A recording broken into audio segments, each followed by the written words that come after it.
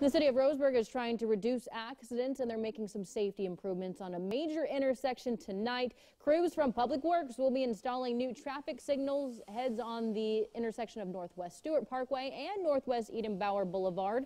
City officials say work will start at 7 p.m. and go until 7 a.m. in the morning, and they say they picked this time frame because they know less drivers will be on the roads at night. So right before folks start getting in their cars and heading off to work, it should be all done. And city staff say there will be flaggers guiding traffic. Drivers should definitely expect some delays.